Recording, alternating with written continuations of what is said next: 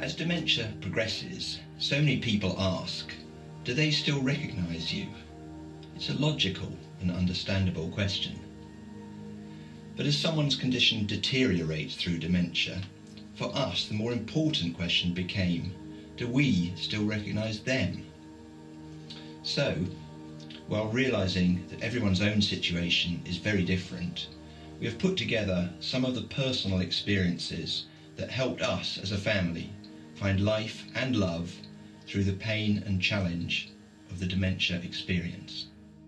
Theo was diagnosed with dementia aged 77. He and Rachel had been married for 50 years with 3 children, John, Sarah and me, and 6 grandchildren. Theo died in 2018, 10 years after his diagnosis, and these are our shared family reflections. Theo had been a partner in a Birmingham law firm and had a brilliantly incisive legal brain, but we'd seen anxiety levels rising gradually over several years, so the diagnosis finally confirmed there was lots more change ahead. The diagnosis was like a sort of bereavement, opening up a whole range of possible emotions, maybe fear, alarm, anger, disappointment, confusion. But I know we both also sensed an element of relief that the condition was finally identified. So we now knew we just had to get on with it together. Like so many others, we tried to read up and understand everything about dementia and how we could all face and live with it, with Theo's condition and inevitable decline. But in reality, it was really the personal experience more than the theory that helped us to stay in step with him and with one another as the dementia progressed. Living with it, acknowledging the pain and the loss, but also embracing the new situation and wherever possible, noticing and affirming the life and even sometimes finding the fun.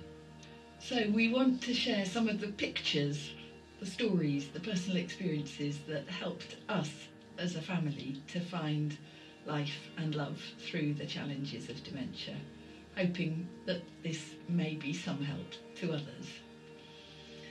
We've captured these as a series of 8 separate themes, each one illustrated by pictures and personal stories.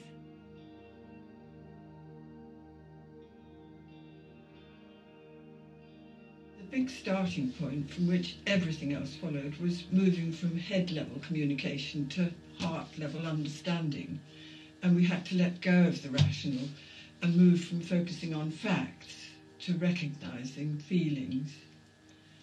In one area of the brain, facts, rational language and communication were becoming increasingly damaged. But in a different part of the brain, feelings remain intact if we could only access them. So our communication with Theo shifted more and more dramatically over time from head level to heart level. And some of our happiest moments were all about feelings and nothing much else, with shared laughter, even sometimes when we didn't know precisely what the joke was. We drew inspiration from Maya Angelou's great quote, "People forget what you said, people will forget what you did, but people will never forget how you made them feel." We found the book Contented Dementia really helpful in learning to move from facts to feelings, including 3 invaluable rules. The first rule, don't ask questions. Questions focus on information, so they can create anxiety about whether or not the person knows the right answer. So instead of saying, "What did you do this morning?" we found it might be more helpful to come in with a more general comment, perhaps, "I wonder if it's been a busy morning." And the second rule, don't contradict. It just undermines someone's confidence if you keep telling them they're wrong, and it'll only cause additional stress to everyone. And the third rule is learn from the expert, the person with dementia. Just watch someone's eyes and you can pick up whether things are connecting. So when Theo said to me, in fact on the doorstep just as I was leaving, he said, "We've known each other for a long time. Are you older than me?" And strange question. I could have corrected and contradicted him, responding at a head level, saying, "Of course I'm not older than you, you're my dad." Or I could have asked another question back, "I'm 56, how old are you?" But instead, I wanted to just affirm the feeling of connection, that the heart level response. And so I said, we're great friends. I've known you all my life. So I wanted to affirm the connection. Similarly, when Theo asked my brother Andrew, are your parents still alive? Andrew's heart level reply was, oh yes, they're very much alive. These conversations don't really focus on the facts or the information. They're heart to heart, not head to head. They help recognise and reassure, prompting really positive affirmation rather than more anxiety.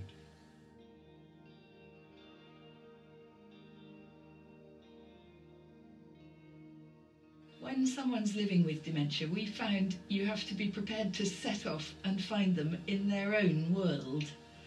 Think of it as crossing the bridge.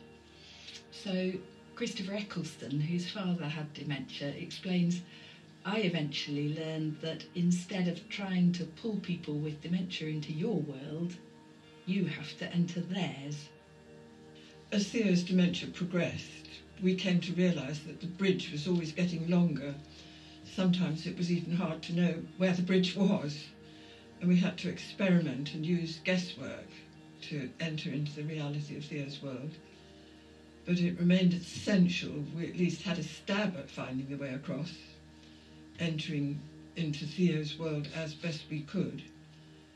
And when we could enter and access his world, we found it was a place of real engagement, and we could happily lift anxiety there. Just as Theo had had the imagination in previous years to enter into his grandchildren's world, so now they, and all of us, needed to use our imagination to cross the bridge and enter his world. So although it might be an increasingly unfamiliar world you're crossing into, it's there that the point of connection is to be made. And once you're there, it can sometimes be surprisingly uplifting and even an energising place.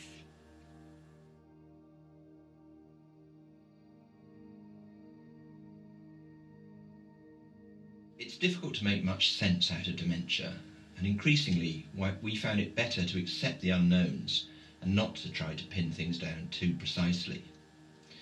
Of course, you have to acknowledge the pain and the loss, but you don't need to be afraid of them. While it's disorientating, there can be playful times too, if you go with it and improvise a bit. Maurice Sendak's children's book, Where the Wild Things Are, has a great line. And now, cried Max, let the wild rumpus begin. We found Theo's dementia meant we had to be prepared to embrace this wild rumpus, whatever it was, and to recognise we weren't in control. And also, we needed to be willing to find some zany fun in unexpected places. Theo came to enjoy the familiarity and ridiculousness of a talking Churchill the dog soft toy. Oh yes, he would say along with Churchill, and we even found one that did the occasional oh no. It was often a source of both humour and comfort which we could share together. Later on, Theo enjoyed the company of garden gnomes at his care home.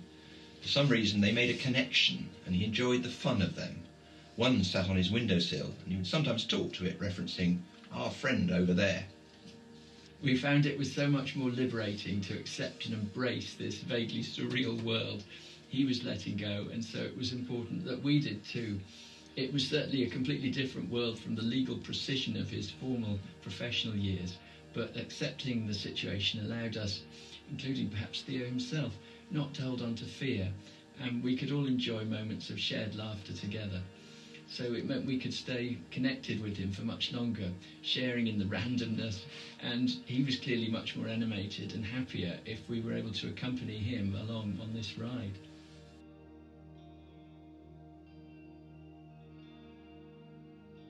So much of our dementia experience was about letting go of conventional behaviour and expectations, rational thought and explanations, and of course ultimately of Theo.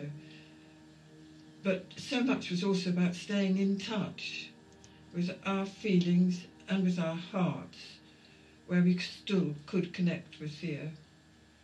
Language can so easily overwhelm and overload the brain during dementia, And at a certain point in the progression of Theo's dementia, we found that using very short sentences was a much more powerful way to connect. So when I was talking about a trip to somewhere he'd known well, I found he couldn't engage or understand. So I stopped and I thought, and I simply said, "We're going camping." And he immediately connected and his face lit up. "Oh, how wonderful," he said. At that time, those 3-word sentences really helped comprehension. But as rational conversation became more challenging and less meaningful, we needed to discover new ways of finding common ground and connections.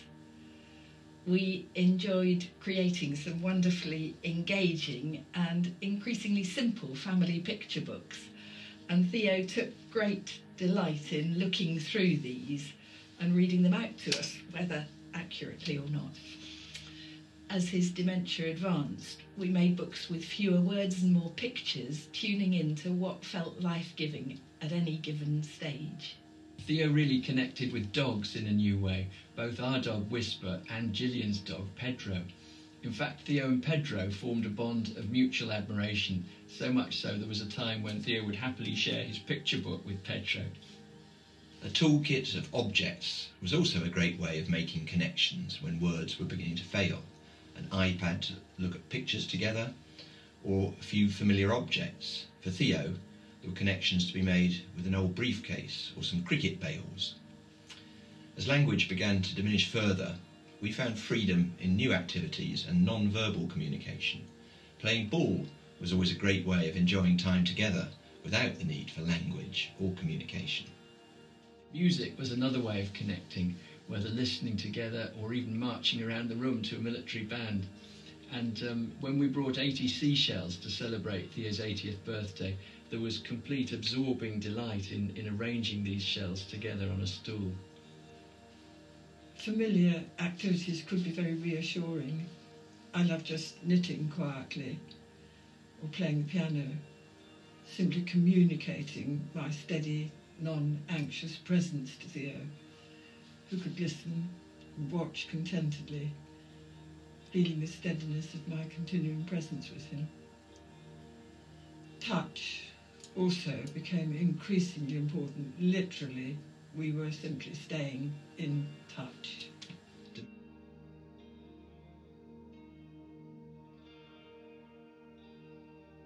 Dementia is progressive and it is relentless. It's an ever-changing journey and often a very tough one too. As things changed, we found we were always trying to play catch-up to keep up with Theo's current reality. We had to live in the present, we had to keep letting go of the past, and we couldn't understand too much about the future either. We found the image of a kaleidoscope helpful in engaging with the ever-changing realities we were facing.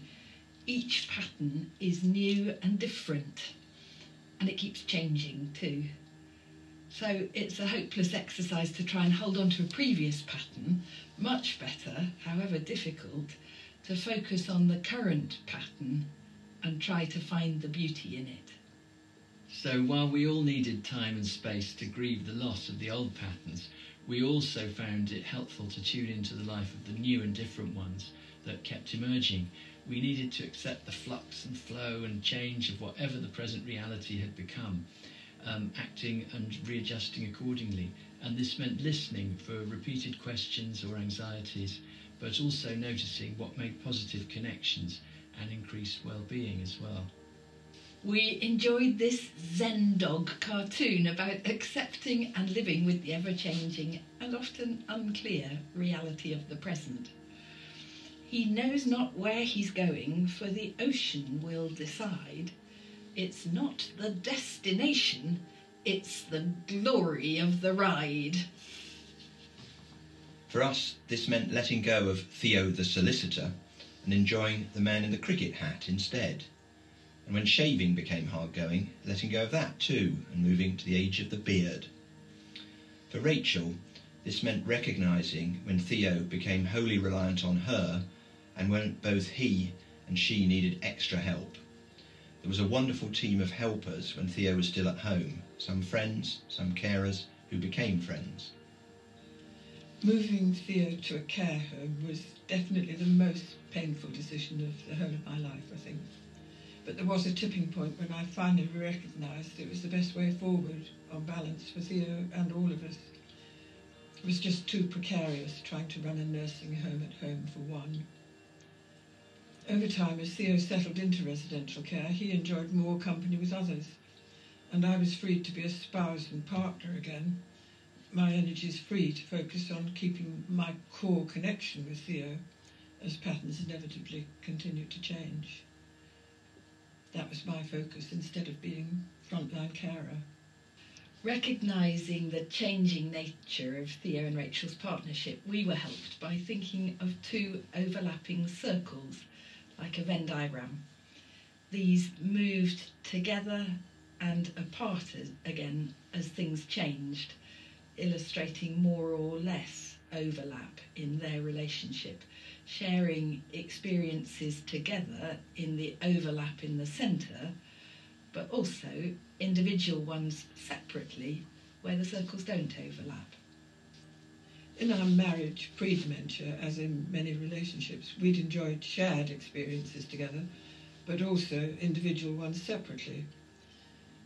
But as Theo's dementia progressed, our circles overlapped more and more, and he was increasingly dependent on my support, till our two circles totally overlapped, no separate areas left. Then, with the move to residential care, at first it caused a very painful pulling apart of the overlapping circles again. But after about 6 months, I recognised this actually returned us closer to the pattern we'd known for most of our nearly 60 years of marriage.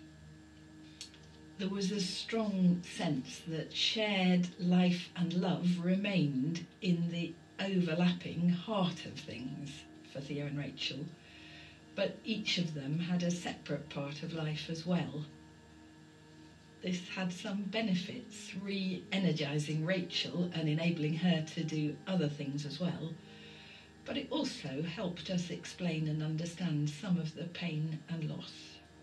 For example, I couldn't understand the real sadness I felt when I needed to buy a new car, till I realised that all previous cars had belonged in the overlapping part of our life circles, but Theo would never get into this car, so it wasn't our car. It was my car, and that meant it had to belong in the separate bit of my life circle. And when I recognised that, I started at last to enjoy the new car. And we were so thankful too to have confidence in the separate part of Theo's life circle, in the loving care and new friendship surrounding him when we weren't there with him.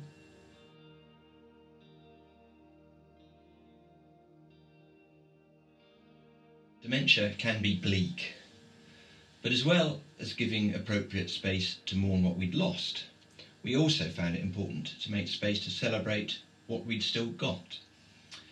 There was a suitably apt quote on the wall at Theo's care home.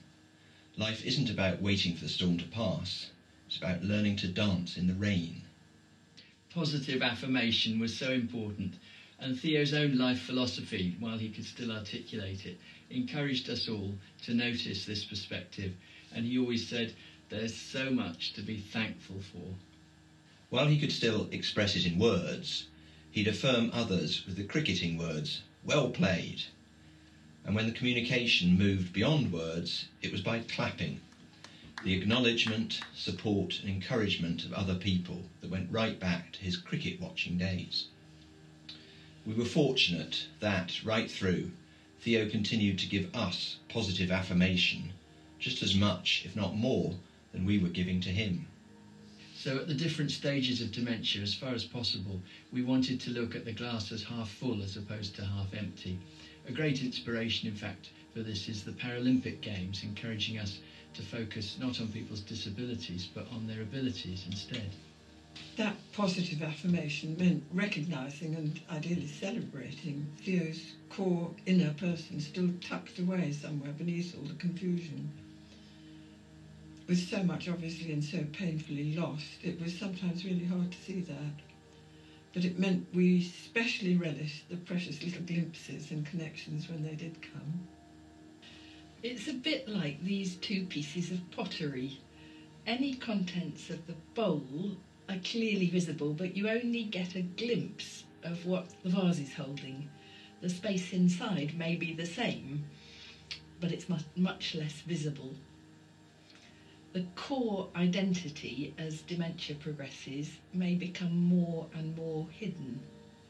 But knowing that it's still safely tucked away somewhere deep inside helped us to keep a positive connection with Theo, in spite of the changing outward reality. Theo had always loved cricket, both playing in younger life and watching in later years. As time went on, he got into the habit of wearing his Warwickshire cricket hat, both outdoors and indoors. In one way, it became a symbol of his core identity. We think it represented security to him, acting as a comfort blanket. It was also a point of recognition and connection with others, signalling something of his core identity, whether people had known him while he was still able to enjoy his cricket or not. Encouraging us to make the most of the situation, I respect the way a couple living with dementia use the motivating perspective of living with, not dying from, dementia.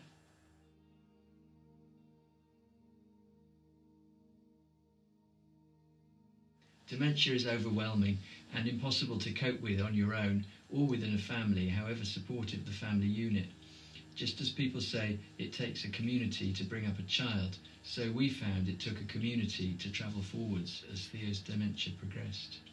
So we came to recognise the essential importance of teamwork and the bigger team and support we needed as time went on. Different people could contribute in different ways, and in lots of ways, close friends and carers became like extended family to us as they stayed in step with Theo and with all of us too. We couldn't have managed without the invaluable teamwork of family and friends at home, and later the outstanding care team at the Royal Star and Garter Home, where Theo was to spend the last 3.5 years of his life. We were inspired by the teamwork example of wild geese, who can travel 70% further when they fly in formation, with a different one taking up the lead at any one time. Mm. Sir Alex Ferguson talks about this as part of his Manchester United teamwork philosophy. "Remember the geese," he would say, stopping training and telling his players to look up to the sky, observing the V formation of Canadian geese on their 4,000-mile journey, during which each bird would take its turn at the front. Mary Oliver captures this in her poem Wild Geese, which encourages us to listen to our own feelings, love and despair, and to learn from the bigger picture of the natural world and the wild geese, recognising that we're part of a bigger picture connecting us together within a wider family of things. Whoever you are, no matter how lonely, the world offers itself to your imagination, calls to you like the wild geese, harsh and exciting, over and over announcing your place in the family of things. To avoid causing Theo unnecessary anxiety, we found it worked best to slip in and out when Theo had moved into residential care, not making a big fanfare about our entrance and exits. So we left our coats outside and avoided saying hello, or I'm going now, or see you tomorrow. We wanted to remain part of his world, sometimes in sight and sometimes out of sight, which of course was true in so many ways. We had the confidence in the other members of the team who were there when we weren't. For the whole team, family, friends and carers, clear communication was so important, to share together what was working and what wasn't, and how things were changing. We were so grateful to the care team making time for honest conversations about how we were all feeling too, as well as Theo. It was about mutual respect and caring for one another. No martyrs and no stars, just solid, democratic mutual support and teamwork across family, friends and carers. This enriched us all, at the same time as helping us find the best achievable quality of life for Theo.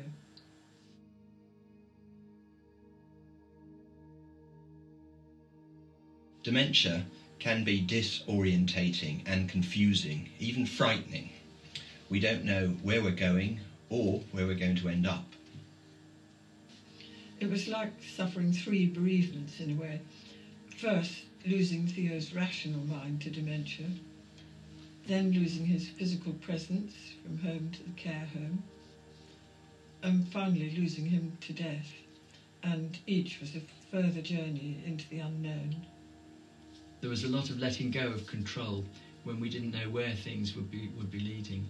It meant letting go of planning and sorting out, letting go of certainties. So the only thing to do was to live each day together while keeping an eye on the overall sense of direction with flexibility and as much openness as we could.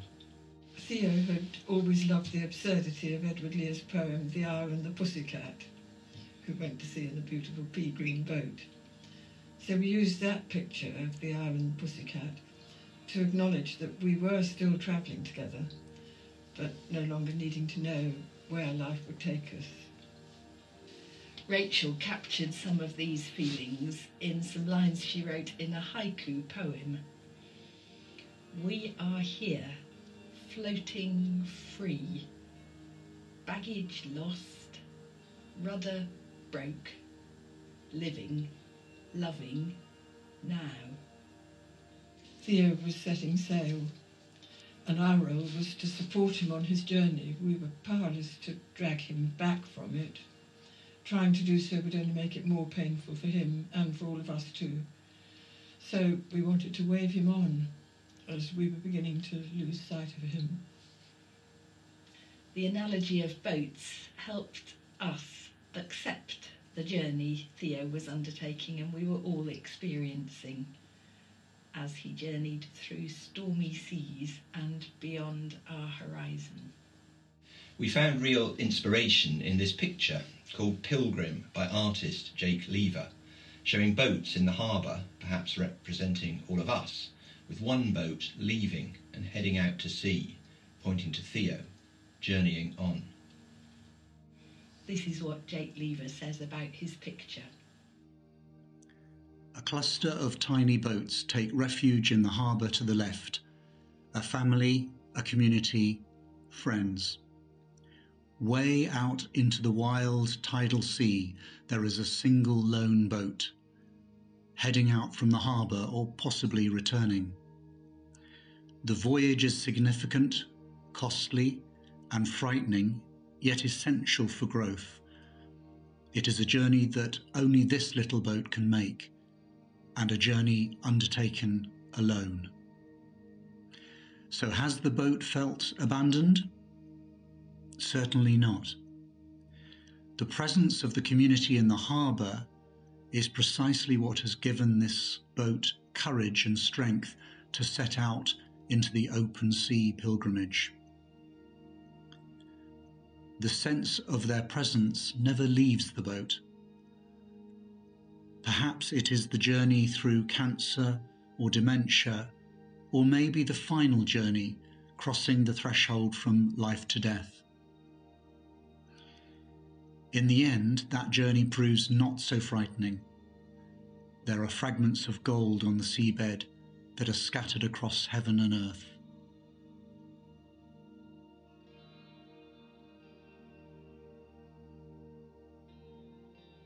Theo's dementia certainly took us all into uncharted waters.